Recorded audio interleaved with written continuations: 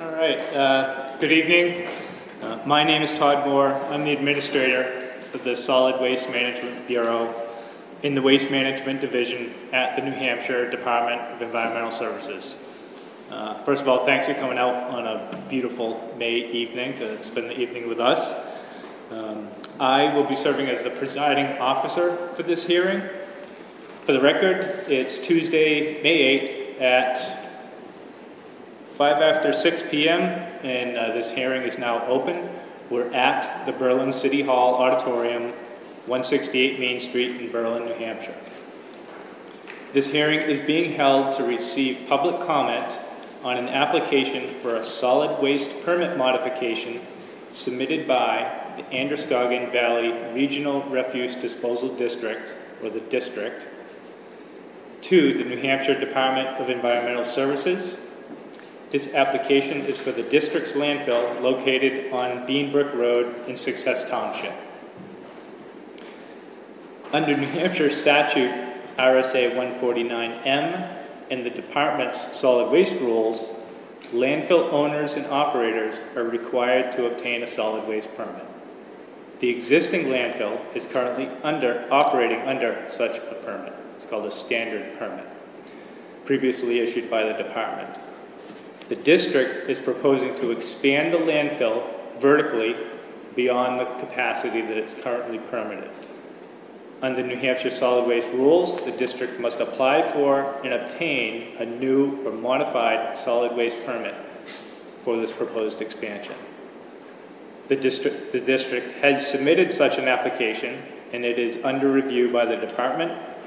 And then the purpose of this hearing is to receive oral public testimony regarding that application. This hearing was originally scheduled for March 14th, but the department postponed it due to inclement weather. Notice of the rescheduled hearing was published in the Conway Daily Sun, Coos County Democrat, and Berlin Sun newspapers on March 28th, April 4th, and April 12th, respectively. The hearing is being held on the date and at the time and location indicated in that notice, and copies of the actual notice are available on a table where you entered the room if you want a copy. We have a number of people here from the department. Again, myself, Todd Moore, Administrator of the Solid Waste Management Bureau. Sitting up here with me is Paul Gildersleeve, an engineer with the Bureau and the primary technical reviewer for this application. On the front row here we have Mike Nork, who's an environmental analyst who's helping us out with the hearing. In the back, who's at the table when you came in, is Paul Rydell. Paul's a hydrogeologist and runs the section that reviews the groundwater monitoring for this and many other solid waste facilities. And then we also have the director of the Waste Management Division, Mike Wimsatt, in the back. And then for representatives of the district, we have Sharon Gauthier, who's the executive director for the Androscoggin Valley Regional Refuse Disposal District. And then Paul Schmidt, who's a project manager from CMA Engineers, one of the consultants who helped prepare the application, and also Brad Sullivan, an engineer with CMA. There is an agenda available. There's going to be three primary parts to the hearing. First of all, Paul Gildersleeve will give a brief presentation on what the department reviews relative to these types of applications and what criteria we use on making a decision whether to approve, deny, or approve with conditions. Paul will also briefly explain where we are in the application review process and what the next steps will be. Second, representatives of the district will provide a description of the actual project, the proposed landfill expansion for which they are seeking a permit. And after each of these presentations, we'll entertain brief questions if people have clarifying questions on those presentations. After the presentations, we'll get into the meat of the hearing, which is where we want to hear from you, hear the oral testimony. If you would like to provide oral testimony, at the table at the back of the room are some yellow cards. If you fill that out with your name and address and hand it to anybody here from the department, Paul Rydell's back at the table, they'll get it to me, and during the portion of the hearing where we're receiving oral testimony, I'll just call people up in the order that I received the cards. Now, if you do provide oral testimony, we'd like you to also give us the comments in writing, if available. It helps us make sure that we get them right. And then there's also an opportunity to submit comments. You don't have to speak here. You can just submit written comments to the department. And written comments, there's instructions on how to submit them at the back of the room in the hearing notice. And those written comments are due on or before May 15th, 4 p.m., close of business at DES. One more note, if you do fill out one of these cards, we'll have your name and address, and you will receive a copy of the final decision once it's issued. If you don't wish to speak tonight but still want to be on the list to receive notification of the final decision, there's a sign-up sheet in the back of the room. Give us your name, email address, mailing address, however you want to be contacted, and we'll make sure that you get a copy of the final decision once it's issued. A couple of logistics. If there's an emergency, there are exits the way you came in off Main Street to the side of us here. There are restrooms located a couple flights down, kind of underneath us. Please note that we are recording this hearing for the record. We will have the audio recording available. If anybody wants it, we can email it to them. If enough people want it, we may post it on our website. Any questions on how the hearing will be conducted? Doesn't look like it. So we can get started with the presentations. First, I'd like to invite Paul, who will give a brief explanation of why an application for a solid waste permit is required for this project and what the department does in our review of that application. Thanks, Todd. Good evening once again. As Todd said, my name is Paul Gillishley. I'm from the New Hampshire Department of Environmental Services, Waste Management Division, Solid Waste Bureau, or NHDES. I'm the permit engineer for the Mount Carberry Landfill. I'd like to describe the criteria and standards by which we evaluate whether the application you come here tonight to hear about is eligible for a permit and why we have the authority to make this evaluation. New Hampshire was given statutory authority to administer a permit program for the solid waste management facilities through the law known as RSA, or Revised Statutes Annotated 149M, which is the Solid Waste Management Act. Under this authority, NHDES has established rules known as the New Hampshire Solid Waste Rules, or rules. These rules include permitting and design requirements for solid waste land facilities, such as landfills. In accordance with the rules adopted by NHDES, the permittee, Androscoggin Valley Regional Refuse Disposal District, or the district, has submitted an application to NHDES to modify their permit for the Mount Carberry Secure Landfill. ABRD proposes to modify the landfill's permit by increasing its capacity by 710 cubic yards of solid waste volume, raising the landfill height 46 feet to 1,830 feet above mean sea level. This increased height and volume extends the landfill life expectancy by approximately 2.3 years, or 2025. Reviewing this application consists of two steps: a completeness determination and a technical review. The first step has already been accomplished. New Hampshire DES has deemed the Mount Carberry landfill application complete. We are now holding a public hearing on this application as required by the rules. Since the application is complete, a technical review of the application will begin. During this technical review, New Hampshire DES reviews the application to ensure it addresses all the applicable rules, such as meeting the landfill design requirements. The landfill design requirements include the landfill foundation, landfill liner, leachate collection and detection system, the groundwater and surface waters around the landfill, stormwater, decomposition gas control system, final capping system, and facility structures such as pump houses.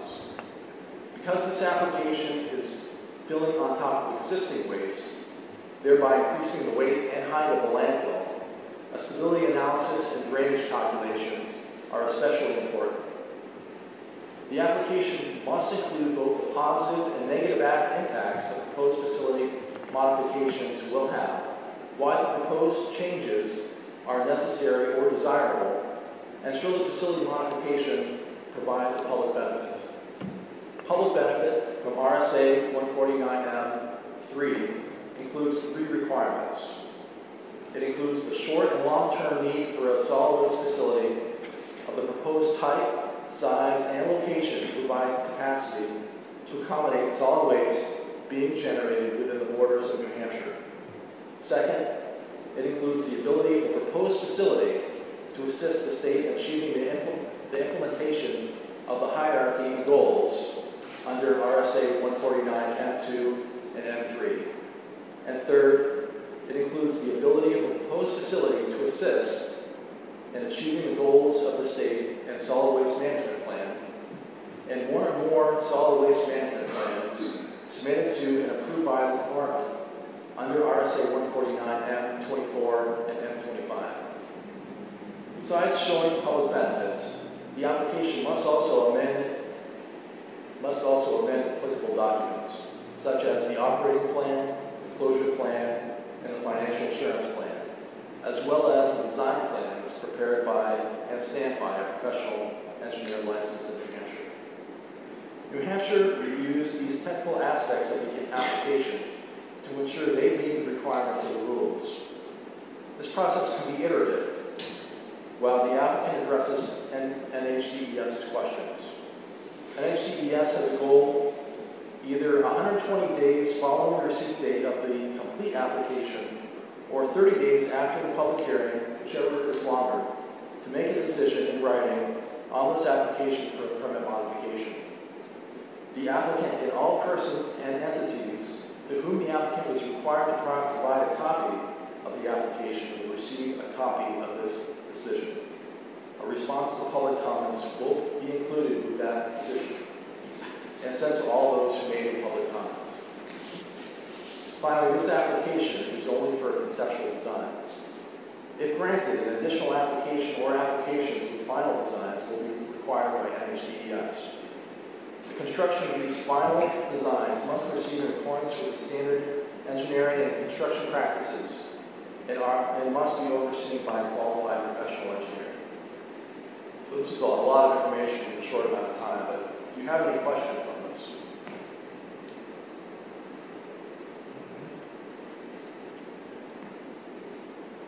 All right, if there's no questions for Paul for this, I guess we'll now invite the district up to provide a description of the actual project. Thank you, Paul.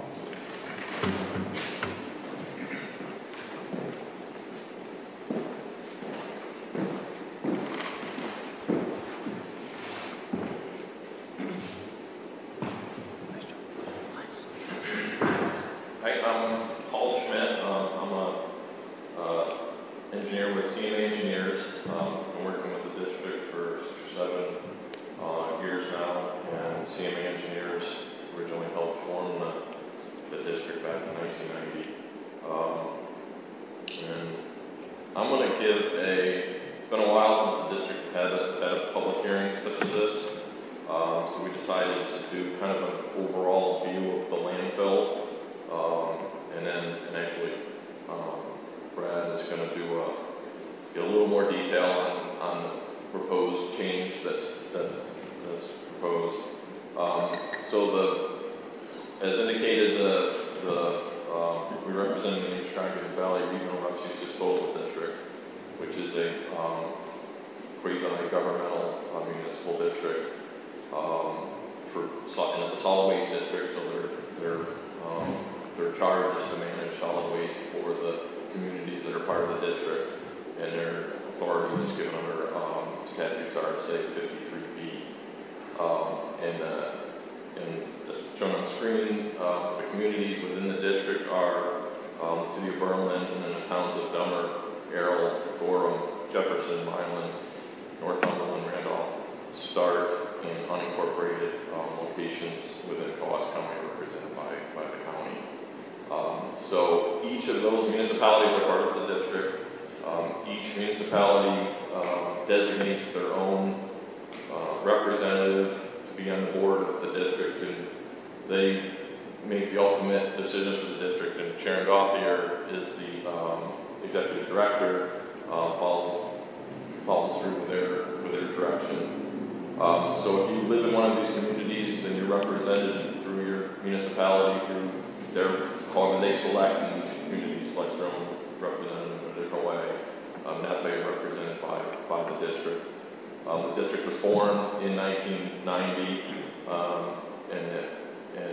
and upon its initial formation, it built and now owns and operates a materials recycling facility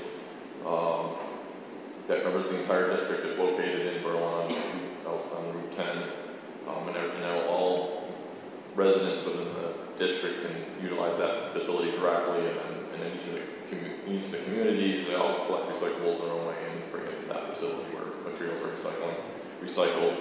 And they also manage some of the special waste like bulbs and tires and construction demolition debris. And then it is also a transfer station for some of those other materials.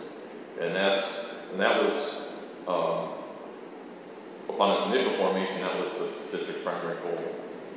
And then the district bought the Mount Carter landfill, which we're here today to discuss, in December of 2002. As many of you likely know, the landfill was originally constructed by the paper mill. It was constructed in the late 1980s, and it was originally constructed for disposal of waste from the mills, both pulp and the paper mill. And that was its initial purpose. It's a double line secure landfill. It has two liners underneath it, and what's in between gets monitored, which is the entire landfill. It was constructed when those rules were developed, so the entire landfill meets all of the current standards in essence.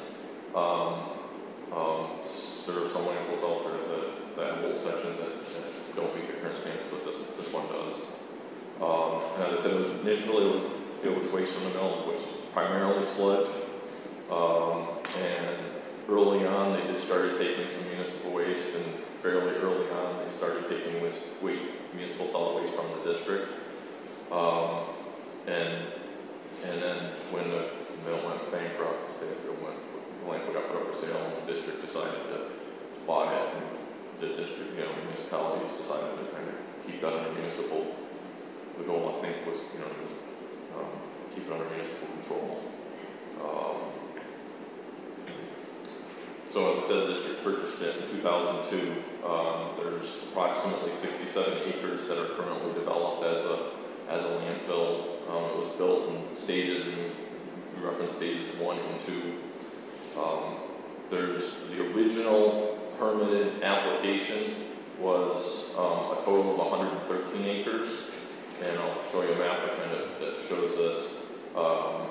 And of that, 67 has been developed, and the rest of it is part of what was originally planned to be developed and is under the original permit. And that is what was always been called Phase 2 North. And this actually application is to go higher over top of what's there before going out. And if this wasn't approved, then the district will out with what was already always planned. We wanted to note there is on the property an area that's been called Phase 3 North, which has been identified, which meets criteria for expansion of the landfill, and that's an additional 28 acres. At this point, that's far enough in the future that it's not, that there's kind of no activity in that regard, but the landfill has, the property has quite a bit of ability to be expanded in, for a long time in the future, to serve the municipalities for a long time in the future. The landfill takes municipal solid waste under the definitions of the state, so typical trash, takes quite a bit of construction and demolition debris. It does still serve the mill, the paper mill, under an agreement with them, both their sludge and their other waste, which is a critical part of their operation. The landfill has under the previous permitting, has some limitations on how much waste they can accept, which averages over the life of it, 305,500 cubic yards per year on average over the life of it. They currently take a little bit less than that. That corresponds to they're currently taking in the range of 260,000 tons a year. It is located in Success. The entrance, if you drive by on Hutchinson Street in Berlin. So the facility infrastructure that's there now is as part of the landfill infrastructure, there is an active gas collection system, which we expand every year to pull landfill gas. Initially, that was sent to a flare. A couple of years ago, the district built a pipeline to the Gorham paper mill, and now the gas either goes to the flare and is burned off on site, or goes to the paper mill and is burned in their boiler and used for heat, for steam in the paper mill. There's a leachate, everything. This is a double line landfill, so there's liners in the bottom and rings that lands in the landfill, goes through the waste, and that's what's termed leachate that comes out the bottom. And the leachate here is sent to the directly via pipeline to the city of Berlin's water pollution control facility, the wastewater treatment plant, and it's treated there. Facility otherwise has a scale house at the bottom of the hill, maintenance garage is up by the landfill, space for office for personnel. There is a stormwater management system that includes one large pond and a series of smaller ponds to manage stormwater from the site in accordance with DES requirements. And there's also a monitoring system that requires monitoring for both the groundwater and surface water, and again in accordance with DES requirements. And the property also has sand and gravel borrow pits that are used for materials for construction and for cover soils. So that just gives you an overall view. This is actually Google view. So here, hold on a minute. There we go. So this is obviously downtown Berlin. I think we're right about there. And here's the entrance on Hutchinson Street. This is the landfill access road, and this is obviously the landfill. I'll show you in a second. This part was phase 1 that was initially constructed. This is phase 2 that was constructed in the phase 3 expansion area. I'll show you a closer up view is this area. And actually you can see one of the gravel pits there. So that'll give you kind of an orientation. This is a violation of tax maps that shows actually it's the same orientation as the previous picture. Here's downtown in the city, and here, this is the landfills here, and what's shaded, this large area, is the sum of the properties that are owned by the district. It's several multiple lots. Some were purchased in the original purchase, and several have been purchased since. And actually, these darker shaded areas here are lands that have been put in conservation. That was part of various permitting for the landfill over time. So there's some land up there that's been put in permanent conservation, including a good section of a road here.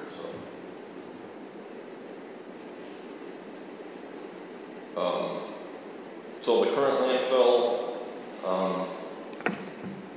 was the base landfill has been constructed in phase 1 and 2, and that was split into different phases. The lower parts were filled first, and this is and you'll see some figures in a minute. Some people compare it to a pyramid, and some people compare it to a 3-letter cake, but the lower part was filled first, and then we're in the kind of middle. And what's currently permitted is this middle section, and what we're looking to add is the top of the pyramid. We'll have some graphs here in a minute to make that a little more clear. So what's currently permitted, and this was what was permitted when the landfill was originally proposed, has a maximum elevation of 1,784 feet, and that becomes relevant when we talk about what's proposed. And then what's currently permitted, fully permitted and operational, has a projected life through 2022 to 2024, and then depending on how much waste comes in and what compaction levels are, and then absent this modification that we're requesting, the plan will be to go to phase 3, which is a horizontal expansion, which is part of the original footprint. That's approximately 46 acres. And actually that's currently under design, because these things take a long time to design and get through all of the permitting process. So we're actually currently under design on that. And that has under current waste acceptance rates an additional 25 years of capacity. And as I talked before, the phase 2 north, as for possible future additional land for expansion, is about 28 acres, potentially about 4 million cubic yards, which corresponds to about 12 years of additional life beyond that. And that's kind of the future, but we do want to keep that. And this is the aerial view of the landfill, and the phase 1 here area is shown in red. The red outline kind of designate phase 1, phase 2, which are the 2 currently operations. This photo actually is 3 or 4 years old, so it looks a little different now. But what you see in the picture, the black is for cover. They're not required to do this, but they have to cover the landfill both every day, and then areas that have gotten waste, additional cover. And the primary requirement of that, the rules, is soil material. But here they've also put down what we call cover liner. It's the same material actually that forms the bottom liner, and they put that down, and it has a couple of functions. It's one, it actually helps with odors, and this was initially started being used back quite a few years ago when the odors were from what I understand before I was involved in the project, but quite significant for a period of time before they put the active gases in. So and it works actually very effectively as a cover material. So that's the black you see in at the time this picture was taken. This was the active area where waste was being deposited. It's moved now, but and this is the future phase 3 footprint that's been permitted, part of the original permit, and this is that expansion area to the phase 3 north that's been identified. And actually this light blue line here, this is the area that, and you can almost see the pyramid forming here, and the area within blue is the area that we're looking to go higher. And that, and hand over to Brad and kind of get into more details. Any questions at this point? Just no questions, okay. Quick one. What percentage of the landfill is covered by that line now? Right now it's a little bigger than it's shown there. I don't know the percentage off the top of my head, but it's clearly more than half. I'd say it's in the range of 3/4. Right now, the area in the middle, just the way the operations have been, is a little larger than what's shown there.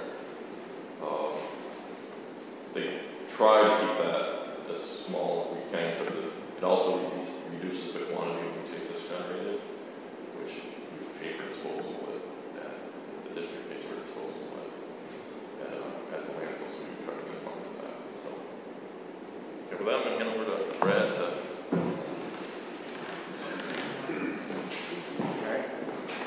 My name is Brad Sullivan. I am a project engineer with Seaman Engineers, consultant to the district. I'm going to kind of run through stage 12 development and some other details that are in the application. As Paul described earlier, the stage 12 expansion is a vertical expansion, so it's above the current footprint that's already constructed. Instead of a horizontal expansion, would be outside of the new footprint. Stage 12 would be just continue to be filled above the current permitted stage 5 and 6 grades. Actually, currently the landfill is operating in stage 5 and 6 and 10 and 11 just because the location in the airspace, the way that it's laid out.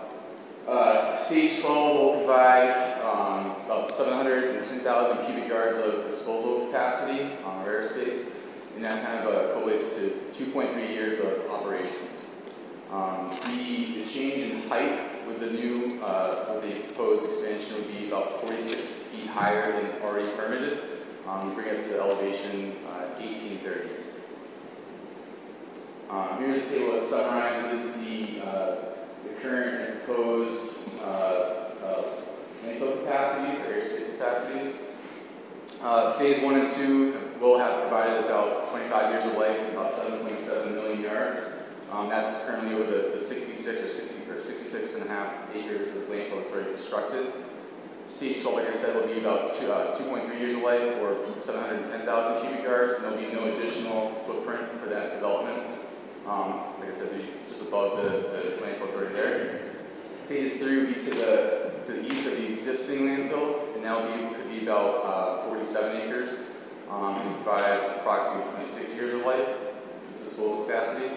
And that the potential areas of North of Paul talked about is around 27.9 acres and could be around 4 million yards or 12 plus years of life. Like I mentioned before, there's no construction required for stage 12, and you just continue the same landfill operations vertically as they progress higher. There's no other initial infrastructure required. There's no mining system. There's no landfill gas collection system initially needed, no headers or leachate sewers. It just continues to be constructed by the 2020 above, where they already are. By filling in stage 12, they would defer a future construction project for a landfill cell, which would be phase 3, which is already permitted. In general, the landfill operations would not change from how they currently are. It would be no significant changes to truck traffic on site or through town, or no change in the average annual acceptance rate of waste. Here's a enlarged figure to kind of resituate what Paul is just kind of showing in. I'll try to trace it a little bit. So this again is a few years older. You can kind of see currently, well, when this was taken a few years ago, tracing in red was the extent of the breaking slope, basically. So anything towards the center was more level and flat, and the outer slopes were steeper slopes there. So stage 12, again, as Paul showed in the previous slides, would be within that area, within that footprint.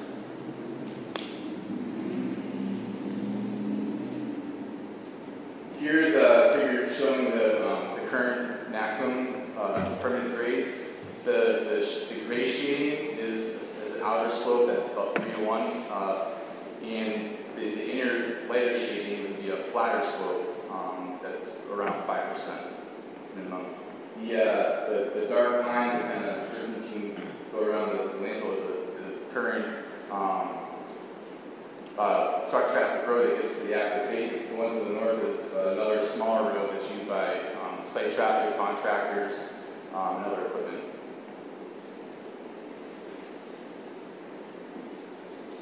Here's a figure showing the site plan showing the development proposed stage 12. The red dash line shows that same limit that would be the filling above the currently permitted capacity. Again, the gray is steeper slope. There's a tan color in there which continues that steep slope to match that same slope to a higher elevation.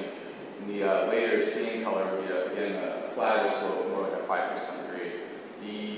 The haul road gets extended around up to the top here, and it connects with the other existing landfill equipment road to the north, and we would construct another one to the south, which would be for access from the maintenance garage, which is just adjacent to that entrance. Here's a cross section kind of showing that 3-layer cake or piercing that Paul was talking about. The lower, we'll start here. The bottom here is the elevation of the baseline system. Actually, for reference, the north side is to the left and the south side is to the right. The darker shade toward the lower is the existing waste that's in place currently. The next area above it is that middle layer, which is the stage 5 and 6 air capacity. And the top layer is the proposed stage 12 air capacity, so we're just going higher. Here's another section. I believe it's east to west. West to east here. Showing the same general existing waste, permitted air capacity that's unused at this point, and then proposed stage 12 air capacity above that.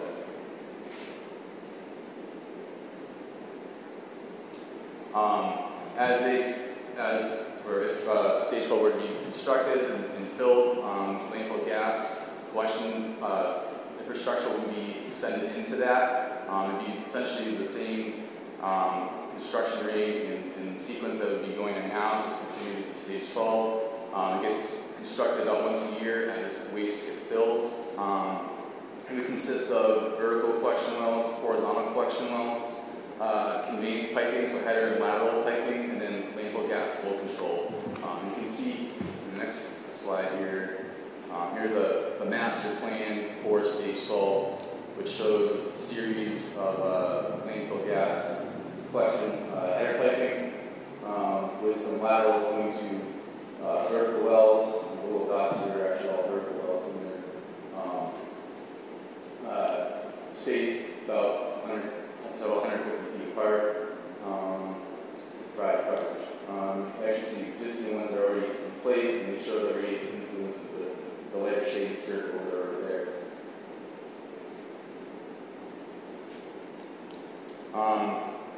So as you go higher here, there will be minimal or marginal visual impacts due to the height of the landfill.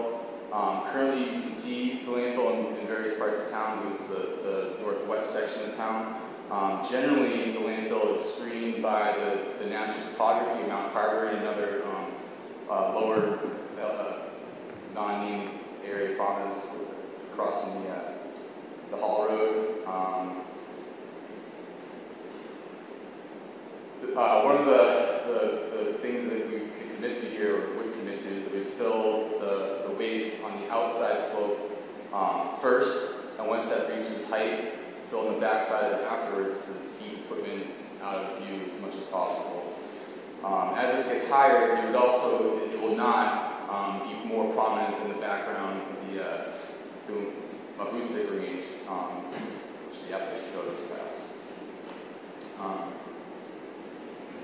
Again, just to kind of resituate you, here's the facility. You can see phase 1 on the west, phase 2 in the east, permitted phase 3 to east of that, which is undeveloped. Potential phase 3 north, to the north of phase 3, and then that blue line within the facility footprint is the limit of stage 12. And with that, I guess I'll turn it back Thank you, Brad and Paul. Any questions for Brad or Paul or our other Paul here in the presentations? Yes, in the back. I was curious about the gas. Did you guys say it was going to American paper tissue or there's a pipeline? I'm sorry, could you repeat? The gas from the landfill? Yeah. It's gonna work. So the 3 or 4 years ago, the district built a pipeline from the landfill site to the paper mill, which is now Gorham Pulp and Paper. what is it? I don't know. Paper. Gorham Paper and Tissue, which is the paper mill in Gorham. And so there's a direct pipeline between the landfill and it goes up over the river on the bridge to their and extends to their boiler, and they co-fire natural gas and the landfill gas in their boiler. So when that's operational, that's actually where the landfill gas goes.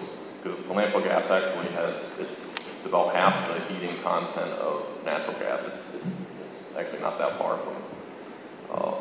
It's got high methane content, which is. Is that producing gas now? Yeah, it must be because you have a pipeline. And so yes, the landfill produces gas, and the active system collects that, and if the system to the mill on both ends is working, then all of the gas is sent to the mill, and if that system's down for whatever reason, then it's sent to a flare where it's burned. It actually burns. If you light this stuff, it just burns by itself. So it's flared on the site, and that's the standard practice for. Well, my question really was, so do they pay for this gas, or do they just benefit from it? There is an agreement between the mill and the district, and they do pay for the gas. Okay. Yep. Yep. All right, thanks, Paul. We did we have 3 yellow cards, and I'll start calling people up in a moment.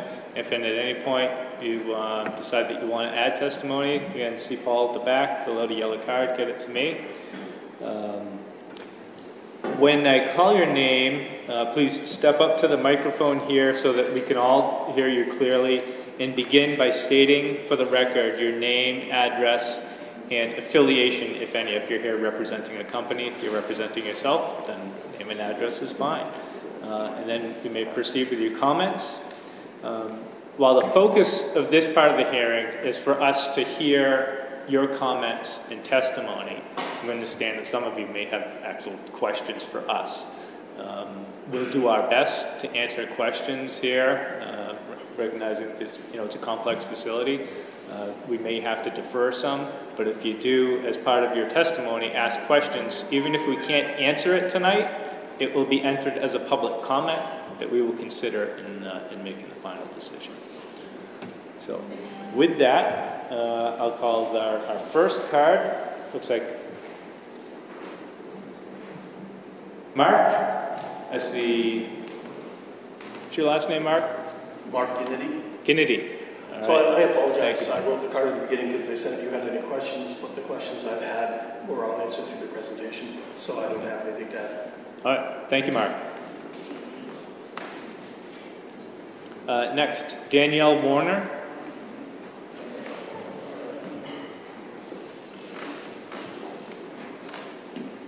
Hi there. I just wanted to. Could you just say your name so that Danielle Warner. And your address? 473 Branson. Thank you. I live way at the top of the hill, pretty close. All right. Up there. I bought my home in 2015, January, and that whole summer the odor was just horrendous. I knew about the landfill there before I bought the home, but I didn't know there were any odors or issues like that. So, I bought the house and I just went through that summer having these horrible odors. Didn't really do too much about it.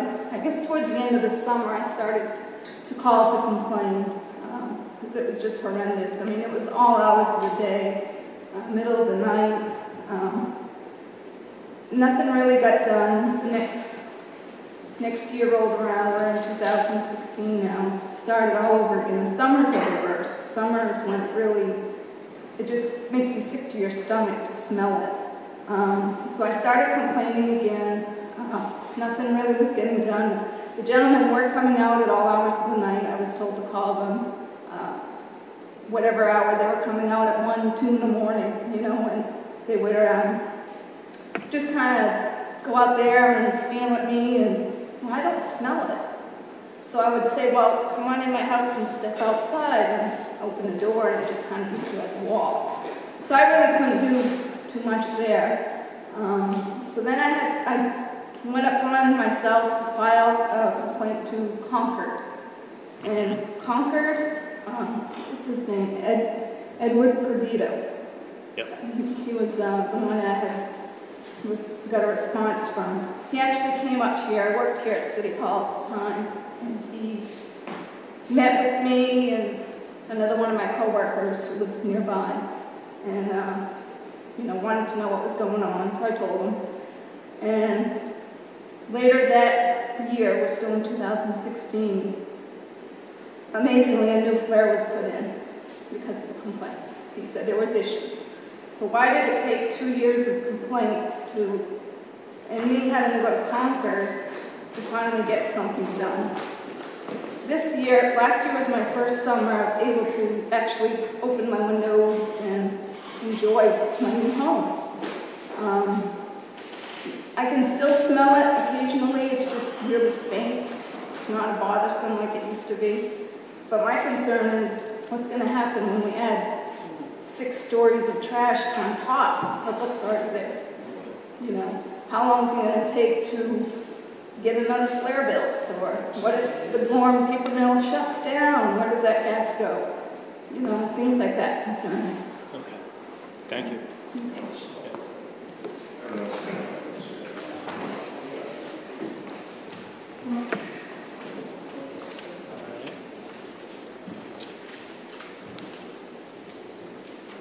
Next, I'd like to call Darren Allen.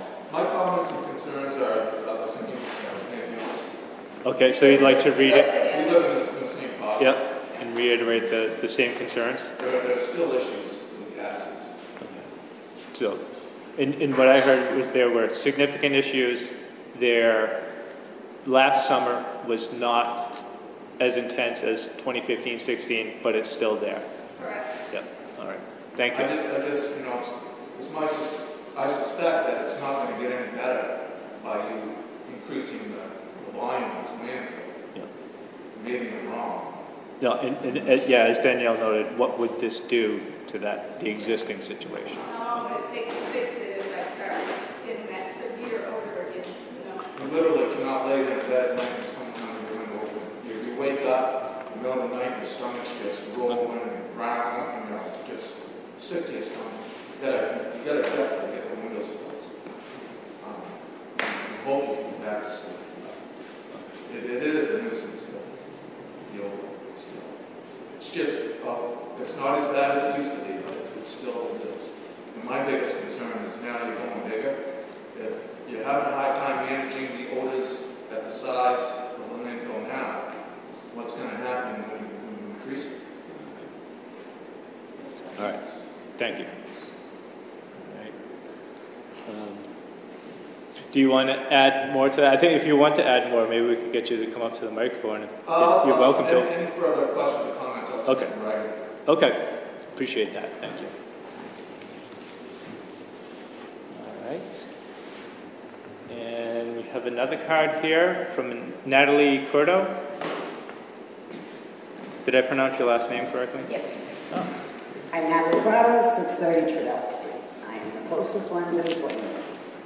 We've been there for going on 15 years now, and yes, it's been a big problem, but some of the issues have been addressed. But again, like they said, it's taken a lot of time. Now, where you guys are going higher and bigger, what is the noise capacity going to be? Now, what are the hours of operation up there right now? Because I hear trucks going up there at 5:30 a.m. It echoes down to my house. I hear it all day. I've heard trucks jake braking, coming down the hill, there's big issues with it. Now if you're gonna go higher, what's that noise? You're not gonna have the trees as buffers. That noise, that beeping, those trucks, those 18-wheelers is a nuisance. And as far as the odor, yes, I've had to redo my laundry more than once before because I've taken it from the washer to the dryer, and when I've taken it out of the dryer, it stunk. I'd have to go to my mother's house. Yes, it has been better, but yes, it is not the best thing. So it is a problem, and I think you're going higher, 6 stories high, the noise is going to be a problem. And I won't deal with it. You're going to get a lot of phone calls. Thank you.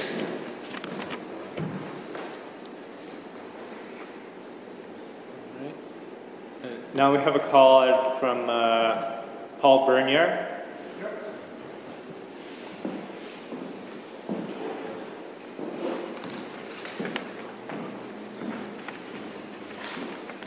They're all talking about the landfill going up and stuff like that. Oh, could you please start with your name so we can get it recorded? Okay, Paul Bernier. I live on Emmett Hill. I've got the property up there. And the problem is the smell and everything else. That's it, you know. But what's worse, you get that place all covered up, right? Is that correct? When you get rain, heavy rain, where's the water going? You're uphill there. There's a funnel that comes right down on Blair Street, Trudell, all those streets are getting flooded. Kent Street last fall got flooded. The culverts are not big enough. I worked for this public works for 40-some years. I've never seen flooding like we had last fall. It washed the whole road on Emmett Hill, Grafton Street, and the other streets, and almost knocked the garage off the foundation on one of those streets, I forget the name, on Co-ops. That's, you know, when you get a lot of rain that comes down, you notice on your roof or your house when it rains, a lot of water comes down, right?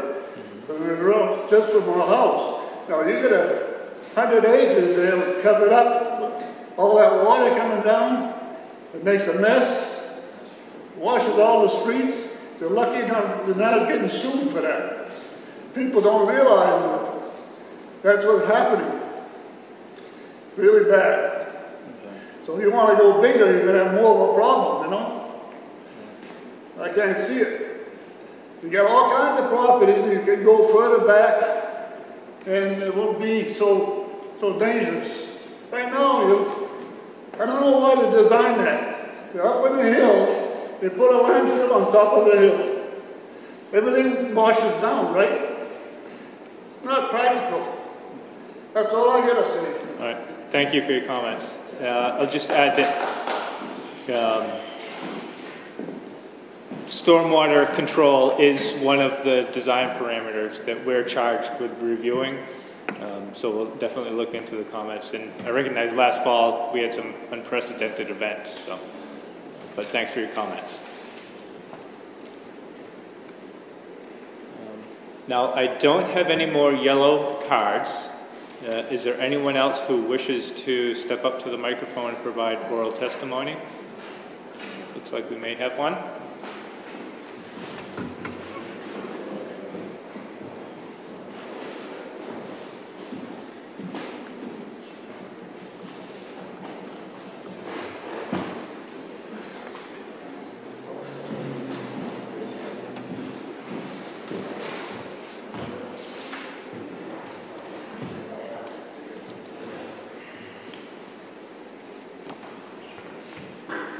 Looks like Joanne Bernier.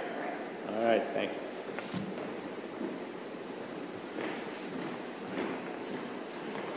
My name is Joanne Bernier. I live on 480 Inman Hill. Been there for a long time. And of course, if we'd have known back then that there was going to be a landfill behind our property, we'd have never bought. We love where we live. We have almost 15 acres of land. And the thing is, I'm concerned about if you increase the height that most likely will cause a problem as far as odor eventually. But our property with the landfill coming closer and closer, our property value is going to be worth nothing. We're paying plenty of property taxes up there. And what about people that have wells? Maybe you have a way of containing your trash, I'll say, but who's to say that eventually some of that could not seep into the ground and eventually affect your wells? Then where the heck do we go with that? So this is what's in the back of my mind, among other things that other people have said. So as a property owner, it can get a little nerve-wracking at times, you know. So that's all I have to say, and I hope that the outcome will be good for everybody. Thank you for your time. Okay. Thanks for your comments. Another thing up there too, you know, your leach field, you know, it's only a pipe that big coming down from the pollution plant. Every summer I see the pumpers pumping for a whole month up there, pumping and trying to get that free because it's plugged up. Now you want to go bigger. I can't see it. It's not possible. And You'd have to have a 6-inch, 36-inch pipe up there and go down there to the pollution plant, not a 10-inch pipe. okay, I want to make sure that I fully understand your comment. And I know we're probably not going to get it on the recording. So you're talking about the pipe that carries the leachate from the landfill to the wastewater treatment plant. You're concerned that it doesn't have the capacity to handle all of it. They got pumpers from Livermore Falls for 6-7 weeks pumping and trying to get that freed up. Okay. And you know, you want to go bigger, I can't see it. Okay. All right. Okay.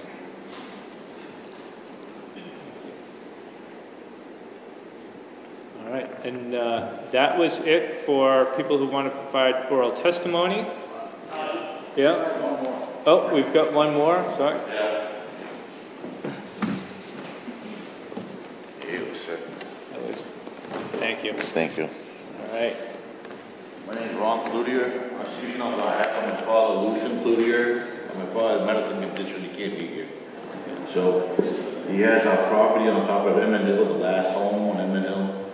On the end of the street, he has a dug well, an artesian well, and he's worried about his water being contaminated.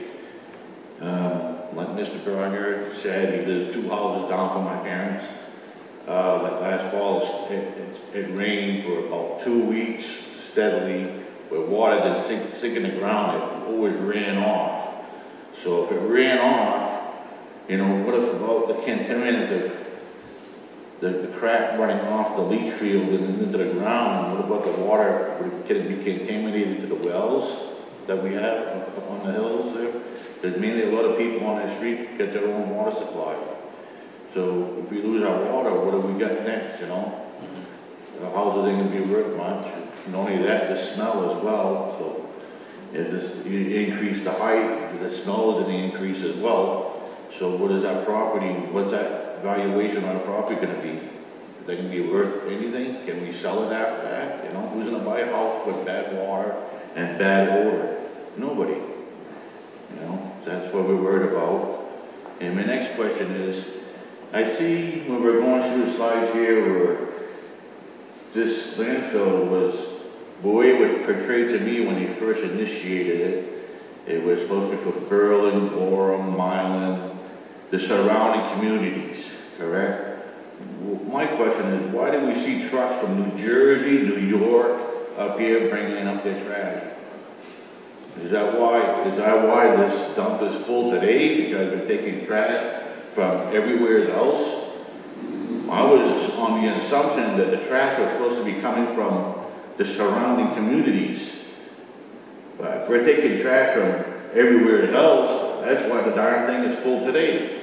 And that's why we got to go up higher. So why are we taking trash from everywhere else? Let them dig up their own problems. We got enough of our own, you know? But I can't see why we got trucks coming from New Jersey, New York, everywhere. I can't believe it. Everybody being money hungry just to fill the yard up.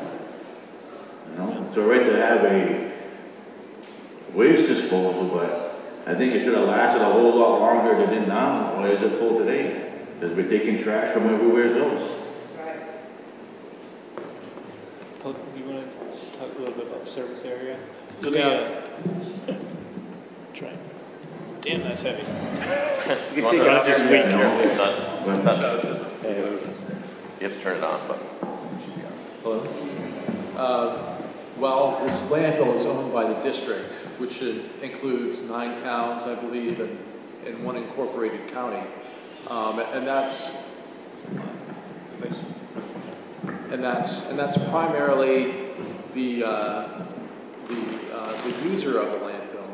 It's also a commercial landfill. And so as a commercial landfill, it has an unlimited service area.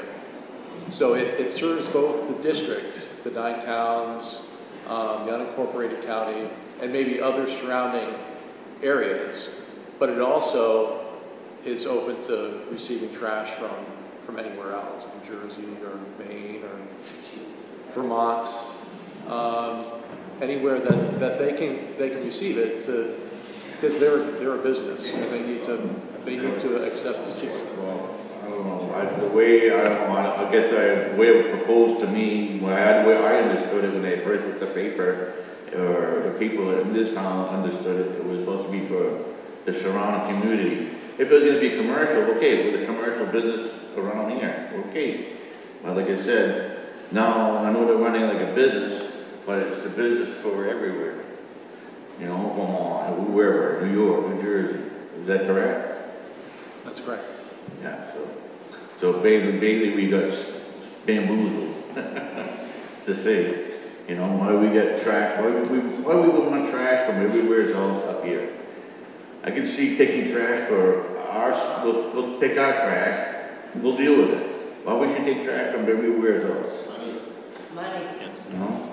Carberry to make money, and I can understand that. Well, I want to make sure that Well, we are able to record and hear everything that happens. So we have plenty of time, I think, for people to continue to come up. I see someone who wants to step up. So let's let this gentleman finish, and then we can have some more folks come up. That was one of my questions, why the trash is coming from everywhere. Well, apparently that's okay, I guess. The way I understood it, and a lot of people understood it in this town, it was just supposed to be around the surrounding communities. I guess we misunderstood. You know, like I said before, it was mainly for the water, my father's water, drinking water, water for clothes, everything. We get our own water supply. If that goes bad, what are we going to do? Then you get the odor. You already got people complaining about the odor as it is now. Now they go 46 feet higher, and obviously the odor is going to be worse. So I don't want to be living like that. So that's my story. Thanks for hearing me out. All right, thanks for coming. Thank you. All right. I saw a hand. Looks like some. Yeah, if you would come up. My name is Darren Allen, 473 Grafton Street. Along with this last concern there about the commercial use of the dump, I was curious to know as to why this wasn't presented in the presentation. I didn't know, wasn't even aware of that part. That's a concern of mine as well. You know, it seems like this dump is driving a lot of people's property values down while our taxes are going up. And that just doesn't seem fair to me. Unless I missed it. Was it presented in the presentation? I'm not sure if I saw nothing about commercial use. I don't remember seeing anything about commercial part of that. And actually, that's a good point. We'll make sure in the future, at least in our presentation, because that's one of the key criteria when we're classifying facilities is what is their service area. And this is currently permitted as an unlimited service area, which is essentially a commercial landfill. They can accept waste from anywhere. It leads me to believe that you're trying to hide things from us now. Yeah. That is definitely, absolutely not the case. We we don't try to hide anything. I apologize if there was an oversight and that wasn't clear. But like I said, this is currently permitted as an open service area. There's no proposal to change that. And I would say that one of the reasons that that classification is important is when we're reviewing applications, particularly applications for expansion. As Paul noted, part of that analysis is to review whether or not it meets the public benefit requirements in our statute. And there's a distinct difference between a limited service area or like a local service area and a commercial landfill when doing that analysis. So we do consider the fact that it accepts waste from essentially anywhere. All right, thank you. Would you like to speak again? Well, Mount Carberry is in there. Oh, would you mind coming up to this microphone, please? Yeah. Mount Carberry is in it to make money, and that's understandable. But all these people, like he was saying, they come from different areas, and they unload what they have to. Of course, they charge by the tonnage and they're making money. That's what they're in business for. But all these people are bringing their trash in. It's not affecting their property value. It may not affect their water supply down the line. It may affect ours. Who knows? Time will tell. So, and property taxes are high enough in Berlin because we don't have enough industry. So, you know, when you really think about it, it's corny, but we're between a rock and a wall here. That's all I have to say. And maybe by going higher, maybe the odor will increase. Time will tell. That's another concern. I'm sure that everyone in this room is concerned about all these issues also. And that's all I have to say. Thank you for your time. All right. Thank you. Thank you.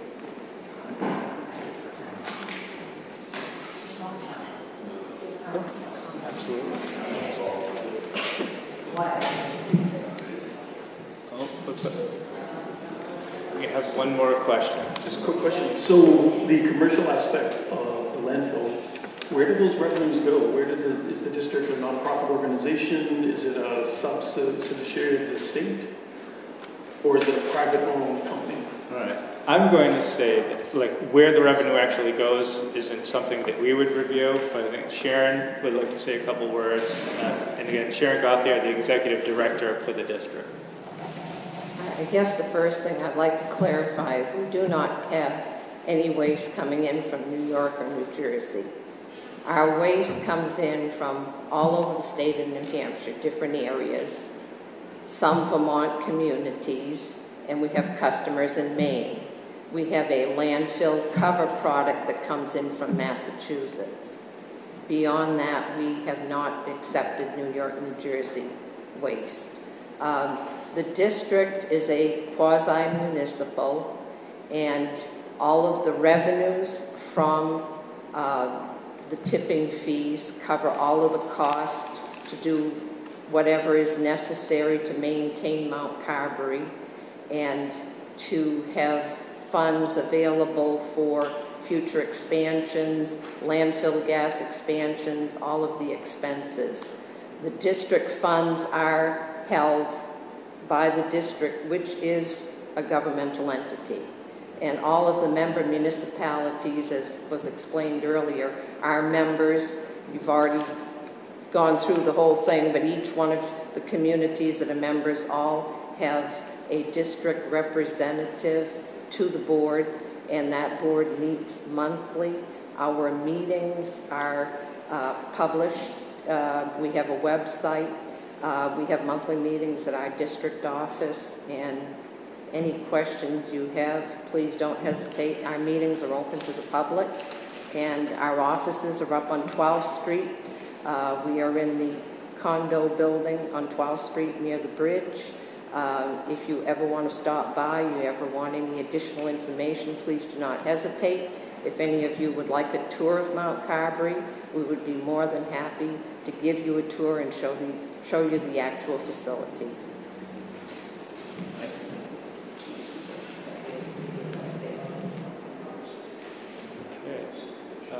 Is there anyone else who would like to provide oral testimony? Not at this time.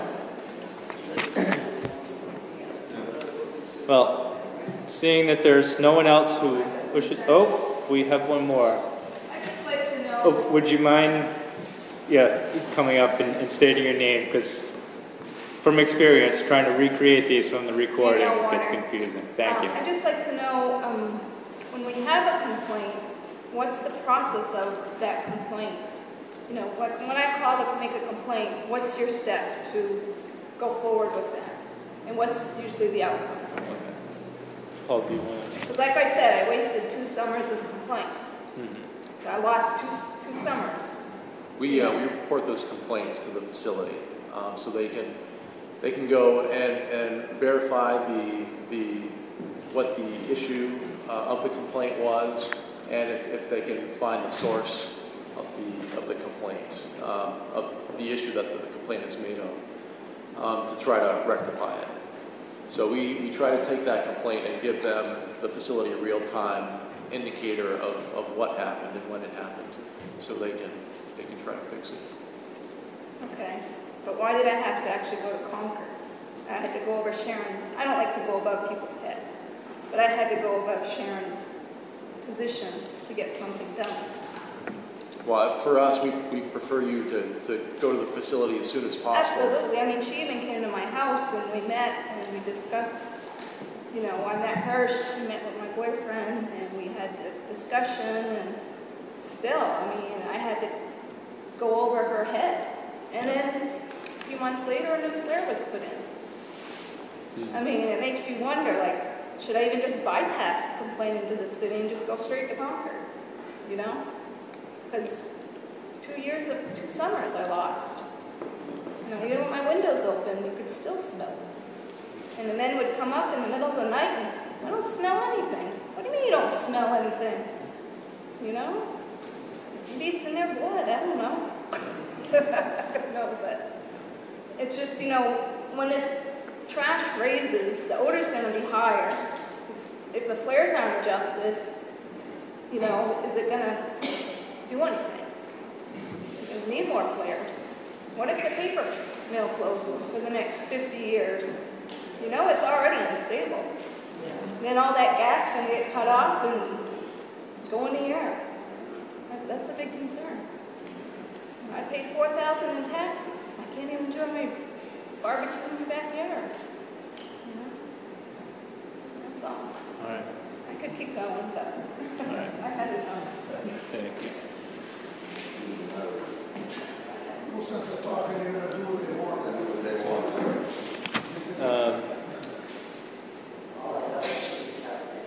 All right. Yeah, all our wells should be tested monthly by you people that have wells up there. I think, why should we have to pay for that? I think that's a significant comment, and I would prefer that it step up to the microphone and state your name, so because that's a concern I've heard it a couple times. My name's Mo Brother. I live with Natalie on 630 Juneau Street. Yeah. And I've been there for 16 years now. That place really depreciated in value of my house, for one. And another thing, I believe all us people that have wells up there should not have to go pay to have our water tested. You people should pay monthly to have all our wells tested. Because if we drink that water, what's going to happen to us? You know what I mean? You guys do have overflows in storms. Don't say no, because I know you do. You know? That place is not good for us Berlin people. It just depreciates the value of our house. I pay $4,800 a year for taxes up there, which is bullshit, and I got a dump in my backyard. That's how I feel. Yeah. All right. So, thank you for stepping up and stating. I've heard a number of comments about wells and groundwater. Know that part of our review is assessing groundwater impacts. There's a monitoring network at the landfill. Paul Rydell, who's here, that's one of his group's job is for monitoring the groundwater quality in the landfills. First of all, it's designed to prevent releases, and then there's also a system set up to detect releases should they occur and trigger action. So there is something that's done, and that is part of our review, and definitely those comments will be taken into consideration. Yeah. And I appreciate you stepping up. That's a comment that's on the record that we will definitely consider.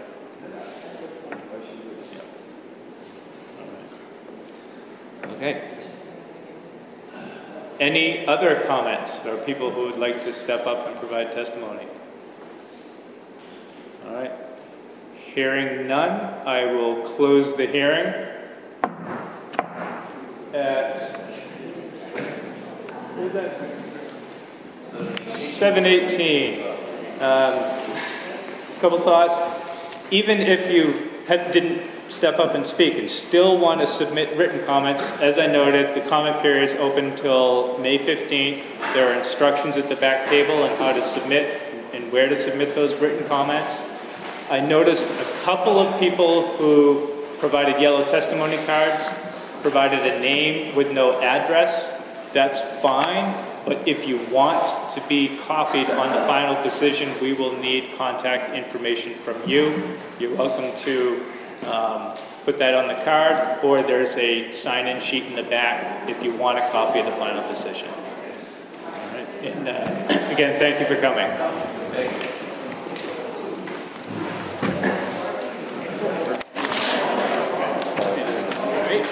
I just wanted to thank Sharon for clarifying that. Thank you for clarifying where the waste was coming in from outside of the district.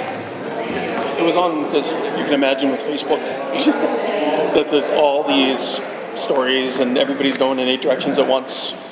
And so it was good to hear definitively where it was, and that way I kind of put a lot of that to rest. Thank you.